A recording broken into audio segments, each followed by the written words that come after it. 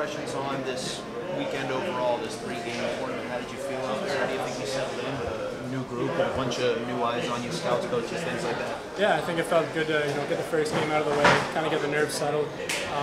Obviously, we had a really good team this week, and I think that helped out a lot.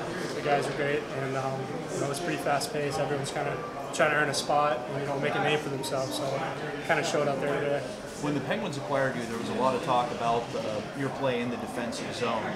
With the team trying to lock it down, holding a one-goal lead here in the final minute, you look pretty comfortable out there in that situation. Is that safe to say?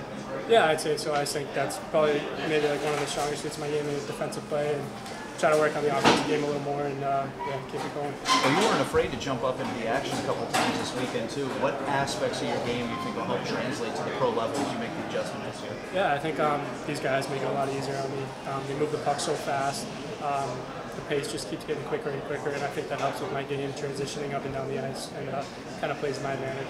What do you think the biggest area in development was for you during your 3 years at Harvard versus when you came in as a freshman and now leaving? Yeah, I mean, I think just being able to jump up in the rush and kind of do the little things on the offensive blue line and try to incorporate that into my game.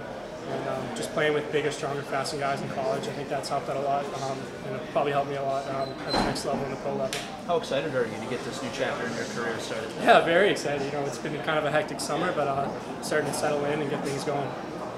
What let this game start to get away from you guys, John? You were up 4-0, seemed pretty comfortable. Yeah, I think that's just the way it goes sometimes.